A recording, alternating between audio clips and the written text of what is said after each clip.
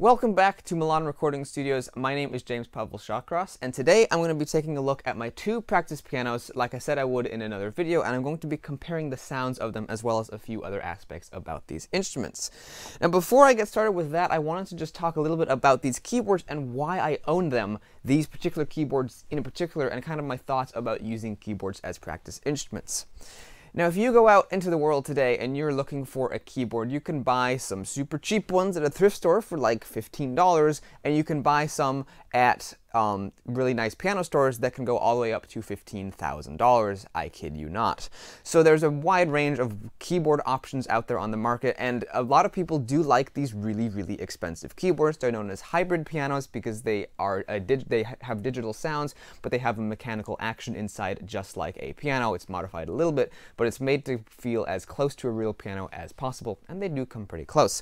But the issue with buying a $10,000 or a $15,000 keyboard, and I'm just going to call them keyboards because they are digital.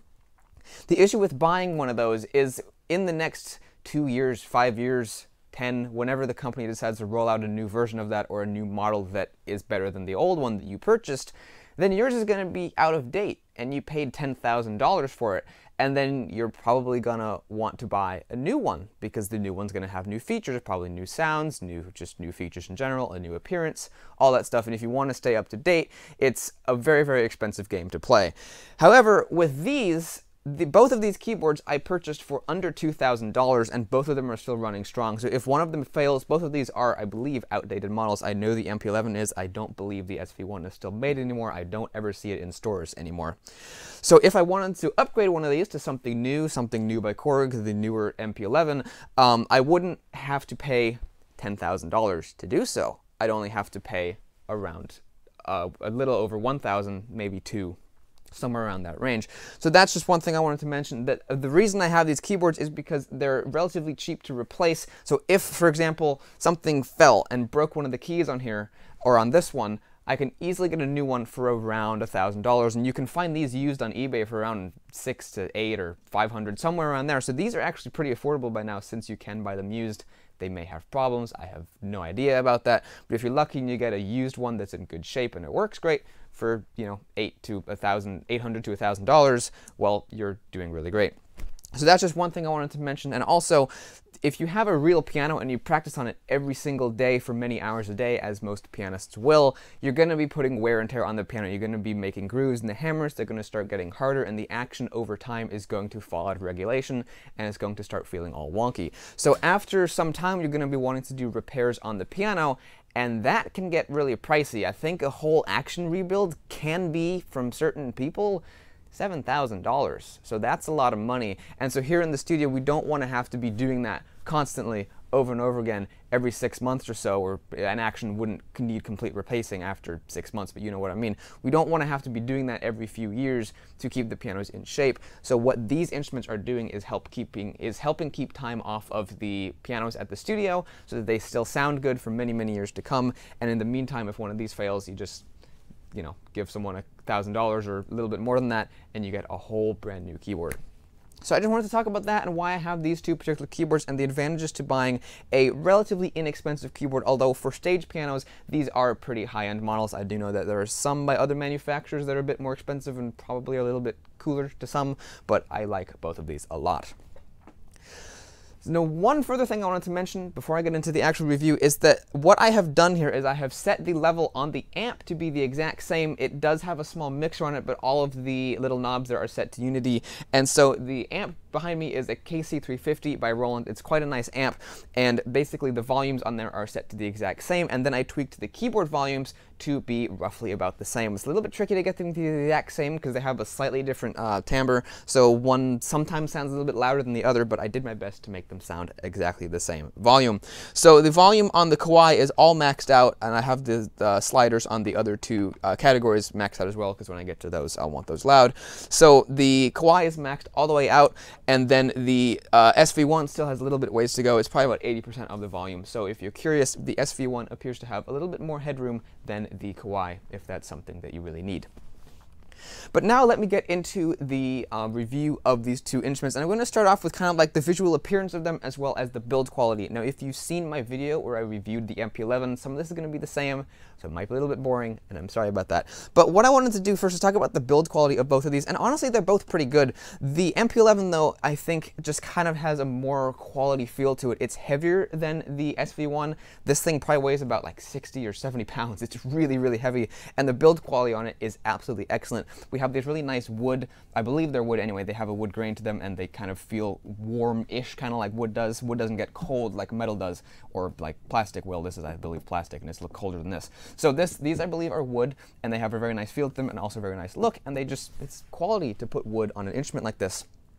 And then you also have a metal front here, and on a piano this would be called the key slip, but it's not really a key slip on here, so I'm just going to call it the front. This is metal, and it's pretty thick, and it feels very durable. There's hardly any flex to it at all, and it just feels very well made. The top here is also metal, again, a very thick metal. It feels very durable. There's no flex or anything up on top of it, and it just has a very, very quality feel. And again, when you go to move it, you can really feel that it's a very heavy instrument.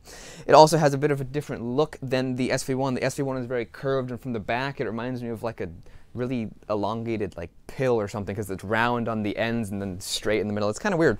But the MP11 has a bit of a more traditional shape. It's very flat on top and kind of straight in the back and straight in the front. So it's a little bit more traditional, but those are the two looks of the instruments. So that's kind of cool. The SV1, I know you were able to get like a whole bunch of wacky colors on it. I think some of them are limited edition. I've seen some that have like red on the ends, and then the keys are like, the white keys are black and the black keys are red, and it's really strange looking. I think that was like a special anniversary model. They only made like 500 of them or something. But the SV1 came in a bunch of different colors. The MP11 only comes in the color that you see here, I believe, the black and the little dark brown trim pieces. So the SV1 comes in different colors, if that's interesting to you. But one thing that I wanted to mention is the interface. The Korg is pretty famous for using a screenless interface, which in these days is probably, where else do you see this on a modern device other than the Korg SV1? What else made today doesn't have a screen on it? But that's what the Korg SV1 was famous for. It's kind of harkening back to the days when nothing really had a screen. For example, say like older synthesizers, or the Rhodes instrument, or really anything back in the 70s really didn't have a screen on it that I know of. So that's kind of what the SV1 is trying to emulate, and the user interface on it is very, very simple. And once you really get a feel for where all the knobs are, changing things and changing sounds becomes absolutely effortless. It's very easy to remember what sounds are on what knobs. So if like, oh, you want this certain sound, just go here and go to there, and voila, you have that sound that you always wanted. So it's very, very easy to get the right sounds that you want, and once you get a feel for where everything is laid out, it becomes very, very easy to do. And I really enjoy the layout of the Korg SV1. One small gripe I have is that these buttons here that are over here, let me put it on here because that's where that activates, they're not very good. They don't always trigger. You have to hit them just right. I'm pushing that, and if I hit it too fast, see that light staying on? That means it's not activating. If I hit it slower and in the center, it's going off. But if you hit it fast, it doesn't go, which is kind of weird, because if you're in the middle of playing something and you want that to be on, you don't want to have to take the time to go, let me make sure I push that button. Okay, good, it's off. Let me keep playing. You don't have the time to do that. You're just going to go bam and hit it. And on this instrument, you can't do that. So that's one thing I wanted to mention, that these small buttons here aren't great. These ones also have the same issue. If you hit them quickly, they don't work. So that's just one thing I wanted to mention. The buttons on here are a little bit weird. The buttons on the Kawai are very sensitive. As you can see, this one here, as well as all of them. If you hit them quickly, or if you hit them slower, they work just fine. I want that on because that's enabling the sounds to come through, but the buttons on here are a bit more sensitive. However, the layout overall on the MP11, I dislike a little bit more. It does have a screen, as you can see, but it's very primitive. It's very pixelated, it's very small, it's kind of hard to see, and also just the way the menus are laid out is just kind of annoying and hard to navigate, and it's not as intuitive by any means as the Korg. There's a number of small little gripes that I have with it. I'm not going to go into them today, but probably my biggest one is that these knobs here that you use to edit the values on the keyboard, they have manual stops. You can only turn them so far to the left and so far to the right, and then they stop, and that's very annoying. I don't know why they decided to go with that, and I don't even know why these knobs are so small. I would have appreciated a bigger knob so you can really fine-tune that in. But the fact that these knobs have manual stops on them makes it so that you constantly have to like keep going back and forth to get the knob to trigger to the display on screen and make it register, and it's kind of annoying. But overall, it works pretty well, but I do prefer the user interface on the Korg SV1 to the one on the Kawai MP11. Now, on the topics of build quality, I also wanted to mention a couple other things. First of all, the music desk for the MP11, which is in its box, and it doesn't really fit under here because it's kind of useless anyway with this other one on top. The music desk for the MP11 is really solidly built. It's made of metal. It's got like metal beams over the top, like metal bracing on the top, and then it has little sheets of metal in the middle to hold your music in place, and it's a very well-built music desk. The music desk for the SV1 is pretty flimsy. It's like a little piece of plastic. I don't know if it's... Here it is. Let me go get it real quick. This is the music desk for the Korg. It's plastic, it's kind of flimsy and frail, and when you're playing the instrument, it does kind of flap around, but it does slide nicely into place back here. There's two little ports where it just kind of friction fit slides in, and it goes in very nicely, but the music desk is kind of flimsy, and I like the music desk on the MP11 better. It's constructed much better. Let me put this away. I also went ahead and found and grabbed the music desk for the Kawai MP11. As you can see here, it's a much different construction. This is all metal. There's no plastic whatsoever on here. Hear that? That's a lovely sound of metal. So this is a much, much better constructed music desk. However, with both of these, they're very short, and I don't know why this is so common on pianos, keyboards, pretty much everything, but the music desks, as you can see, are really short, and the maximum you can fit on here is 3 pages, and I don't know why keyboard manufacturers don't have music desks that stretch the entire length of the instrument. If they wanted to, they could even make a little bit extra money by having the default one be this big, and then have 2 extra ones that you can buy extra and just kind of fit on there, and then you can fit like 7 pieces of music on there. I don't know why they don't make a full-length music desk, but no one does, so that kind of annoys me. But having said that, the build quality on the MP11 music desk is much better than the Korg, so if that's what you want a really sturdy music desk, the MP11 has a very sturdy music desk. I'm gonna go put this away now. So this is the pedal unit for the Kawai. It says Kawai F30 on top, and the only thing I dislike about this pedal is the annoying little stickers on top. It says this one's not even straight, but if I wanted to, I could peel that off. The biggest thing I dislike about this pedal is a sticker that's removable is saying a lot, because this is an amazing, amazing pedal, and aside from the little sticker, there's nothing I dislike about it. First of all, you're probably noticing these look funny. These are little protective coverings that I left on because they came with it, and I do want to keep it nice, but just for the sake of the review, I'll take them off so you can see it in all of its glory. This is an amazing pedal. It weighs a lot. It weighs about 3 pounds, and as you can see, you have 3 pedals here that do the same like on a real piano, and it's just an amazing pedal. The top of it is made of really high quality plastic. It feels durable. It feels like I could throw it across the room and it would be totally fine. I'm not going to do that, but I think it would be totally fine. It might not even get scratched up if you had carpet. I have no idea. The underside of it is even more amazing because we have a giant sheet of metal. What other pedal have you seen that has a giant sheet of metal underneath of it that adds to the weight and adds to the quality of the instrument? Another thing I love is these giant rubber feet. Hopefully you can see just how huge these are. And these things make it so that if you put this thing on carpet, you can kick it like a soccer ball and it's not going to move. It sticks to the floor. Most other keyboard pedals do not stick like this. They wander all over the place and they just go skittering across the floor like some kind of a weird insect, and you're trying to crush it with your foot. And at the end of the performance, your foot's going to be all the way out and you're going to be hitting it with your toe because it's wandered across the room. This will not do that. This does not wander. It does not move. On some surfaces, it will kind of skid around a tiny bit, but on carpet, it sticks like glue, and it's absolutely amazing. So, needless to say, I love the build quality of this pedal, and it's absolutely amazing. And just to show how much Kawai went into the little tiny touches of this, if we take a look down here at the very long cable, you'll see that even the ends down here are really nice. They're made of metal. It looks like some kind of gold on the ends, and then there's even like a little spring down here to help protect the joint where it goes into the instrument, because that's kind of a weak spot, those connection points. So it has a little spring here to help shroud that little connection and to help keep it from bending sharply and breaking. So Kawai went into all little details about making the F30 pedal great, but let's see what Korg did. It's a bit disappointing.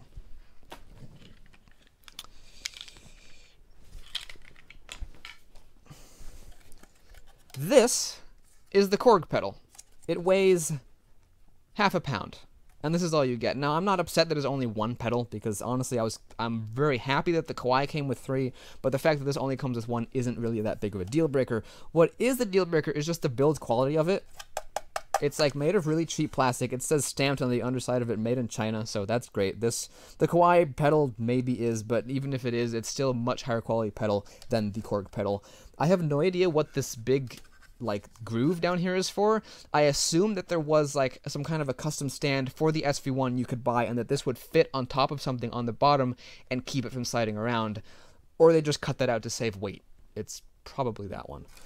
Then there's a little cable on the back. There's like a weird screw on the back, and then if we take a look at the end here, you'll see that it's a pretty standard end, nothing special going on down here at all.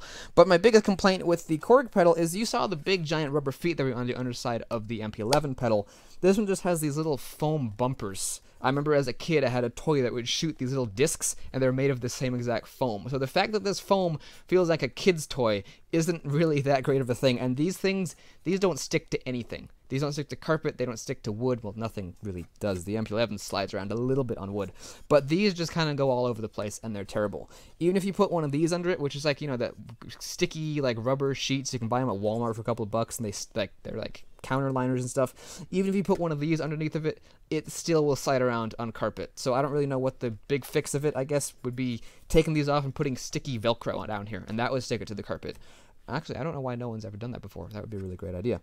But the fact that this is just so cheap and chintzy is really a bit of a letdown. I know that the SV1 was a cheaper keyboard than the MP11. The SV1 was around 2, the MP11 was closer to 3, but this pedal is really disappointing. So I just wanted to talk about that and how disappointing this pedal was. And I'm not upset that it only has one pedal, but just the overall build quality of it. And I think at one point I was having squeaking issues with it too. I think I fixed that somehow, but yeah. So this is the Korg pedal. It's a bit disappointing, and I really, really love the pedal on the Kawai. Much nicer. So now that you've seen some of the physical differences between the MP11 and the Korg, as well as some of the visual differences, now let me show you some of the audible differences between the MP11 by Kawai and the SV1 by Korg. So what I'm going to do is I'm going to play the same pieces that I always play on acoustic pianos, which is my original test piece that I wrote to test out pianos, and then also my favorite Bach hymn that I have learned so far. I really enjoy the sound of it. Everyone else seems to as well, so I'm going to be playing that on the MP11. But what I'm going to be doing differently is immediately after playing each piece, I'm going to play it on the other keyboards. I'm going to start off with the MP11, play my test piece, then do it on the Korg, and the same for the Bach hymn to kind of give you an idea of the contrast of the different sounds of the instruments. So hopefully you guys enjoy.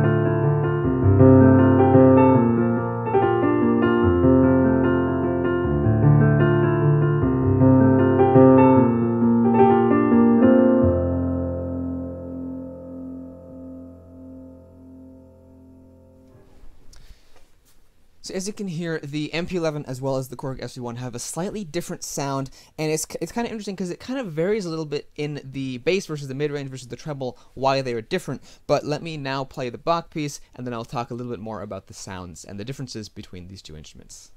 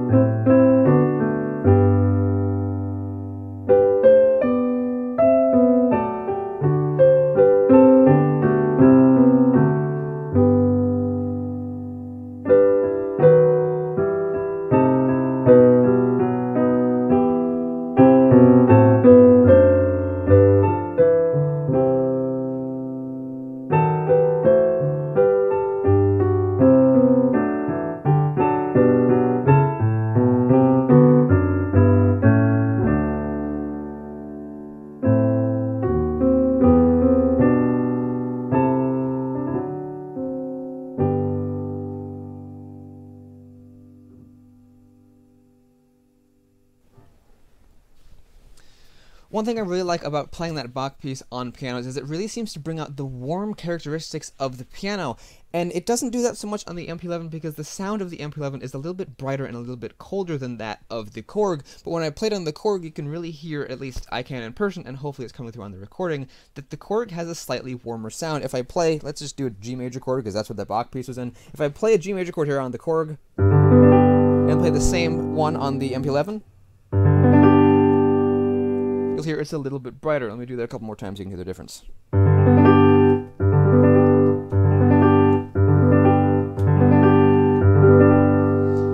That the Korg has a bit of a warmer, more mellow, a more round sound, which I kind of prefer. But what's cool about the Kawai is you have a brilliance knob right here, and you can turn that down. I'm going to turn it down to 10, and now let's hear the difference.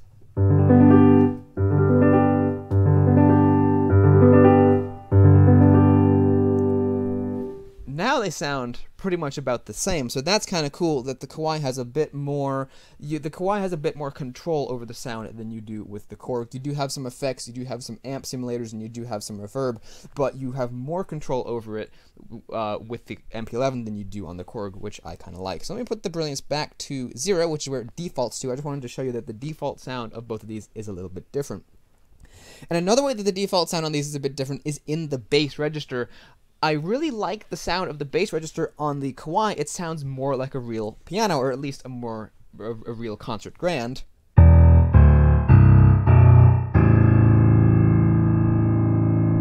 Of course, it's lacking a bit because it's a recording of a concert grand that's coming through a speaker and now being recorded and played back on YouTube. But if I play the same thing on the SV1 here, it sounds like a smaller piano. It sounds kind of stuffy and just not quite as good. It sounds more like a baby grand that's kind of been used a lot or something like that. This one sounds like more like a new concert grand. It has more life to it. The bass end on this is not as good. So that's just one thing I wanted to mention, that they do have a bit of a different sound. And one thing that I thought I heard, and I wanted to check now, is that I think that there's more sustain on the MP11 than on the Korg. So let me just try, let's do another G major chord. I like G major. Let's try this.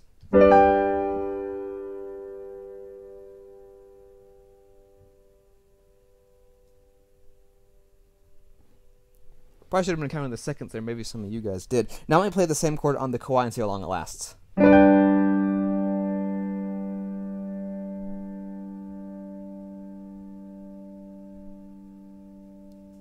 See, it seems to me that the Kawai has more sustain than the SV1. Now let's do the real test, which is the 6th octave, which in many pianos, the 6th octave can be troublesome and you will often get a lack of sustain. So here's the sustain that they programmed into the MP11. I probably shouldn't have had that with the pedal down. Let me try that again.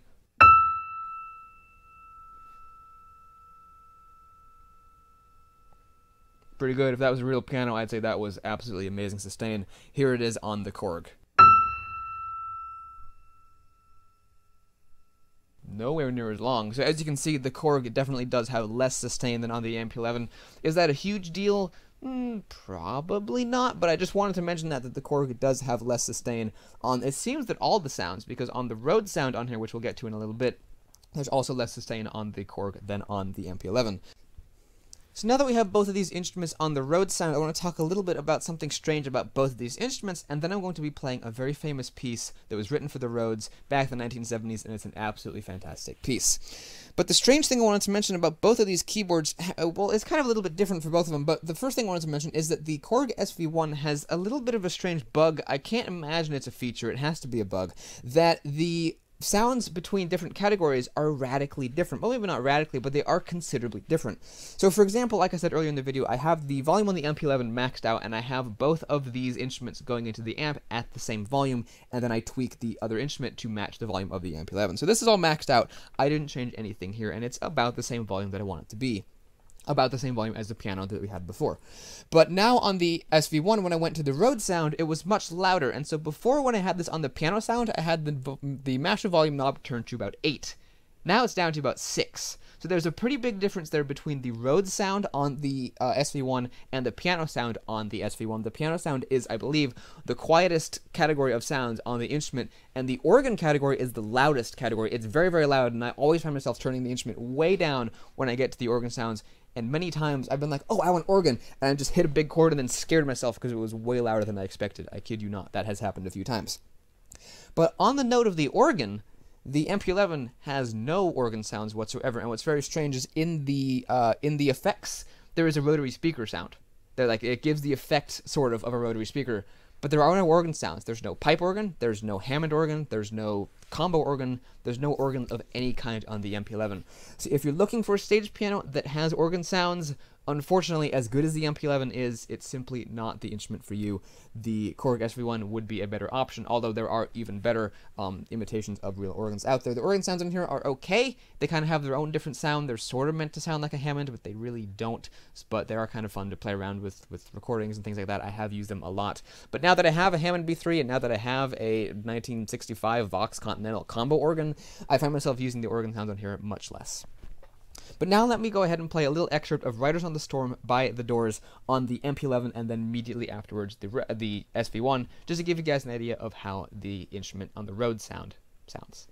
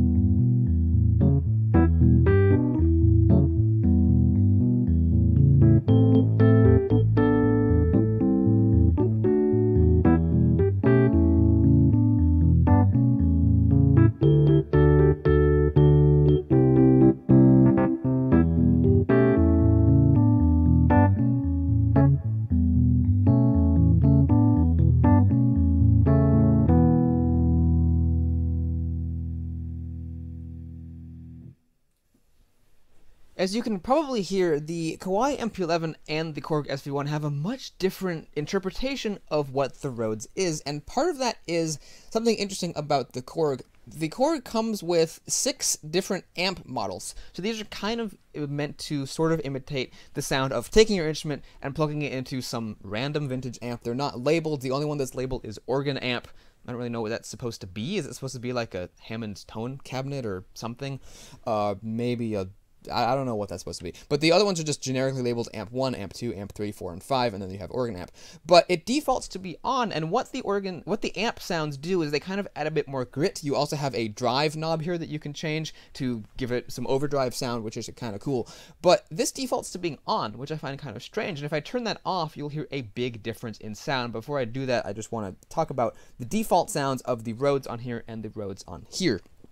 So what I'm finding is that the default sound on the MP11, to me, sounds a bit more like the Rhodes than the default sound on the SV1, because the bass, I think, is a bit fatter on here.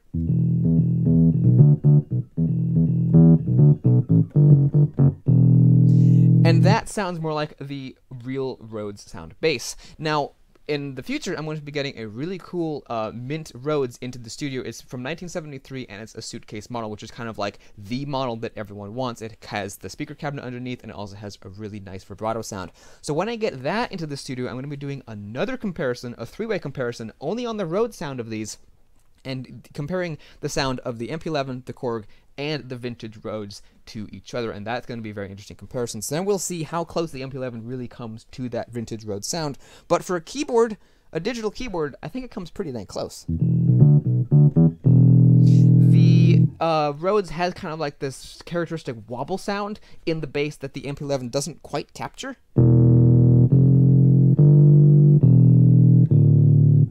It's kind of even a lot of the times with the Rhodes, when you hit the low bass notes, they kind of wobble and they kind of shake a little bit. It's kind of interesting sound, and it sounds really cool. And the MP11 doesn't quite do that, but I think the tone of the instrument down in that register is in the right spot. The rest of the instrument sounds really fantastic. And I really like the treble on here. It really sounds a lot like the Rhodes, which is bright, it's piercing, and it has a lot of sustain. Let me play this high B up here.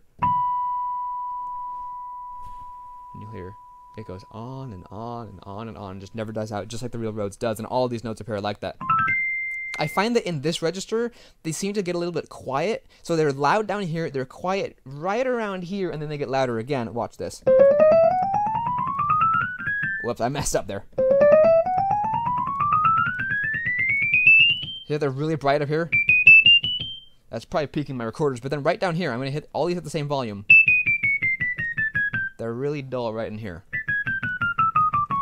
And they get a little tiny bit brighter down here again. Those are all at the same volume, but these ones up here are extra bright, and these ones down here are a little bit too dull. So that's kind of interesting, and I don't think my real Rhodes is like that. But that's just something interesting I noticed about that. Now, as I said, the amp model up here has a much different sound than the one down here. If you listen to just the sound of it, you'll hear it's a lot different. There's also reverb on here, which if I turn off, it sounds super dry, and if I leave on, it sounds a little bit too much. So I guess I'll just leave it on. This has a tiny bit of reverb.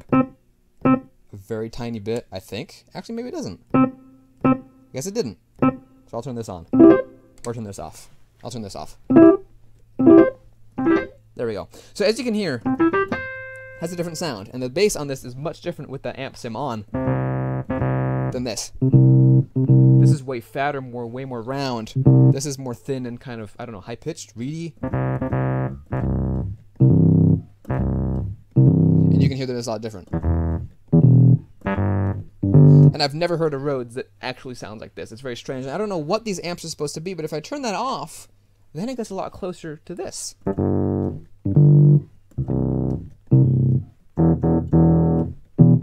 It's a little bit more round, a little bit more like this. It still kind of has its own unique sound, but if I turn that amp back on and back off, hear how it alters the sound a lot? I'm not sure what this amp is really supposed to be imitating, but I don't think it's supposed to be imitating the sound of the Rhodes amp, because, you know, the speaker cabinet that the suitcase model sits on top of, because I don't think it sounds like that. But what is kind of cool is you do have a drive knob up here, and the MP11 does have this, but it's a little bit not quite as nice.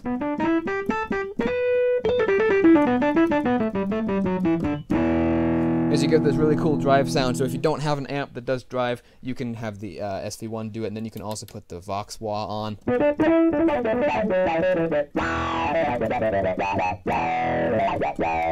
which sounds really funky and really cool, and I love messing around with that sound.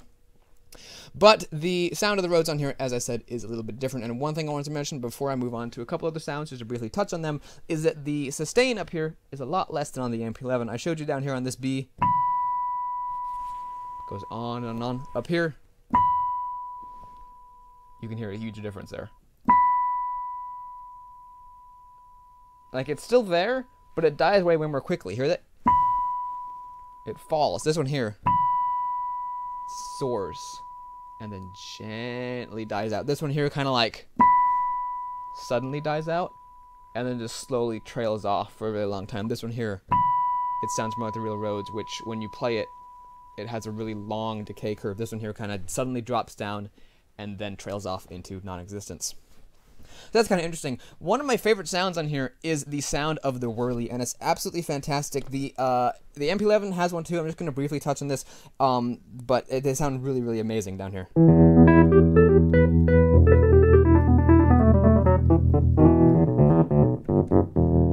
However, I like the one on the Korg a lot more.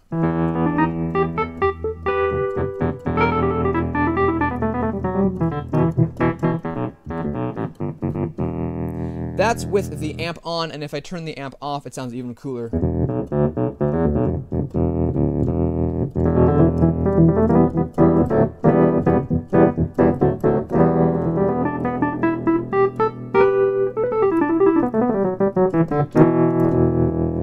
I really, really love the sound of the Wurli. I don't know how accurate that is to the real thing. Maybe someday I'll get one, but I've heard they're kind of undependable. But I really, really love the sound of that, and it just sounds more, it sounds brighter and just cooler than on the MP11. Something about it is a little bit different.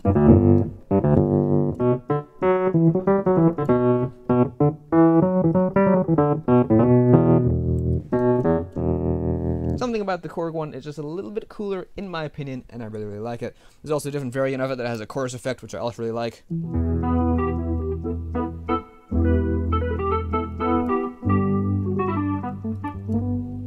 That one sounds really cool to me.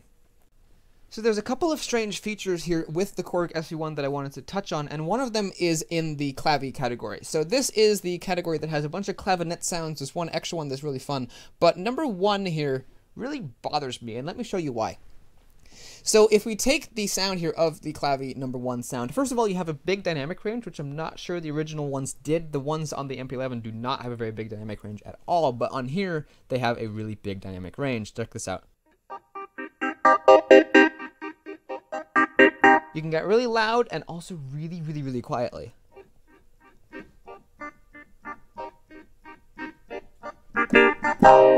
And then play really loud. But if you had a sharp ear there, you might have heard something very strange. And that's that the pitch changes when I play the note louder. Check this out. Turn this up a little bit.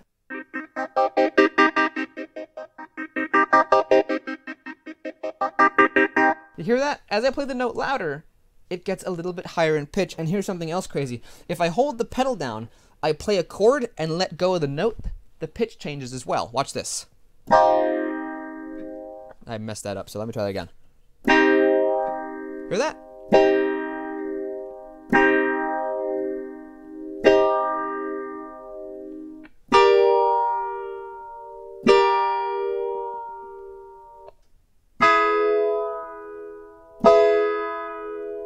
It's really weird, and I don't know why that's a thing.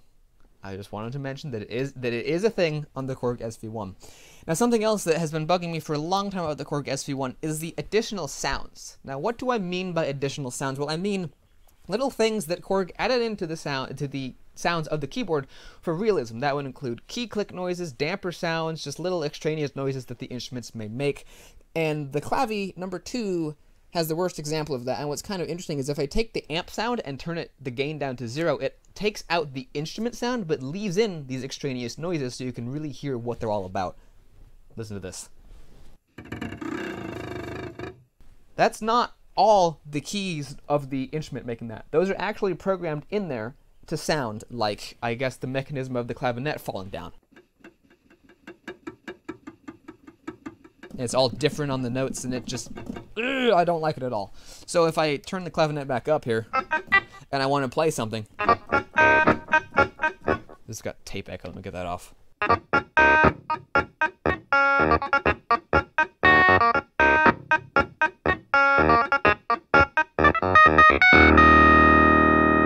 You could hear that clacking was still in there, and it's really audible. If I play that same thing down on here,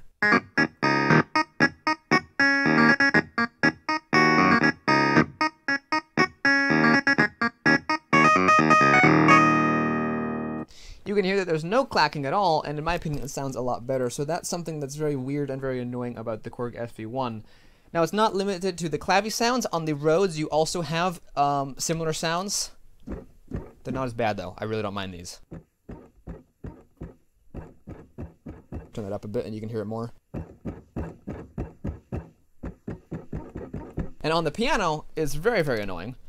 If you go and you press the pedal down, you have damper sounds. Now, I've got it cranked way up so it's not normally this loud. And honestly, you don't hear it all that much. But not only is it there, but it's delayed. When I push the pedal down, it comes a little bit too late. And it's annoying, then it also falls back down too. Now, I know why Korg put these in there. It's to make the instrument sound a little bit more real. If you didn't have that damper sound, it would be missing something, and it would sound a little bit more artificial. So by putting that in there, they make it sound a little bit more realistic, but by not having these effects be toggleable or adjustable, they really annoy me. Now, maybe I'm the only one. Maybe I'm the only one in the whole world who dislikes these sounds, but I don't think that I am. I've never heard anyone complaining about them, but honestly, I really don't like these sounds. But let me leave off the video on a positive note with a couple more sounds that I really like. Just briefly going to touch on them. The SV1 has a really nice strings pad, and I really enjoy playing it. I haven't been able to use it in music yet because it is kind of muddy sounding, but I really like the sound of it, and it's just fun to play with.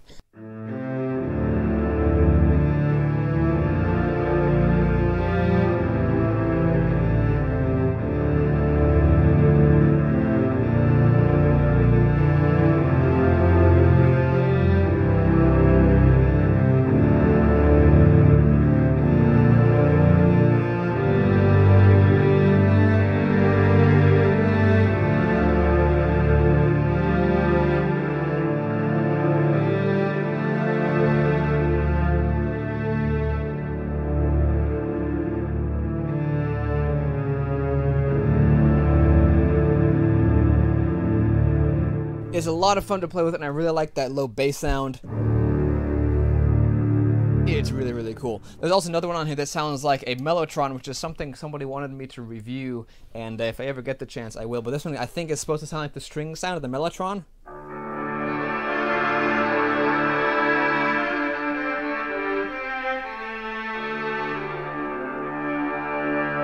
It sounds kind of cool, and I really like that one as well. Now, on the MP11, you have a couple of fun sounds as well. You have a harpsichord.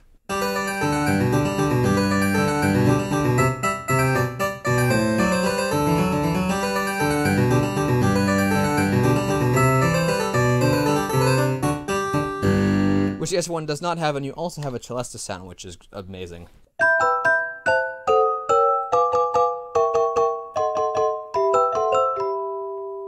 So both of these instruments do have their positive sides, but I just wanted to kind of give you an in-depth review of the things that I love about these instruments and the things that I dislike about the instruments, because they both have their little quirks and their really cool features that are absolutely amazing about these two instruments. And so I just kind of wanted to discuss that and give you guys an in-depth review, because someone asked me recently if I had an SV1 and what my thoughts were on it, and someone else recently asked me what my thoughts were on the MP11 and if I owned one and stuff like that. So I wanted to do a video on these because I do own both of these and I do love both of them very, very much.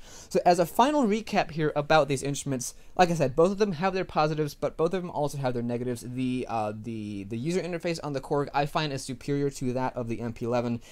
Once you get used to where everything is and you can remember it all, it's very natural and you know exactly where to go and what to do to turn stuff off. On the MP11, it's a little bit kind of weird. You have to go, wait, how do I get to that thing? I go into here, and I do this and that, and it's a little bit less nice. And the sounds on here are also very good, and what amazes me is that this model, I've had this for about over a year and a half now, but the Korg SV1 itself, the samples that are in here, are like 10 years old. And that's really saying something, because this still sounds good compared to an instrument made much later. I think this came out in 2015 or 16, I'm not sure.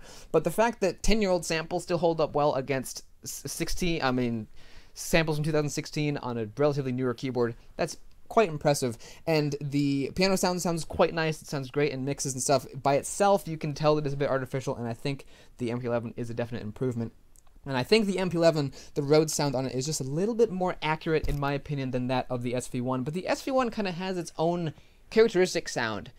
When I listen to recordings online of the SV1, I go, yeah, that's the SV1 Rhodes sound. It just kind of has its own little sound that perhaps someday might become a desired sound in music. I do enjoy it, and while it is different than the Rhodes, I also think it's kind of cool as well. And then, of course, all the different features you have on here, like the drive and the amps and the effects and things like that, which I didn't really get into much at all. But the SV1 does have a lot of cool features, and so does the MP11. There were a couple of things I wanted to mention about, and I forgot what they were. Two funny things about both of these. One of them was the fact that this one says goodbye when you shut it off, and there was another one on this that I don't remember what it was.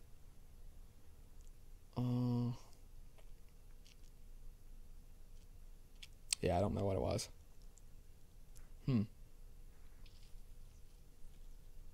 Okay.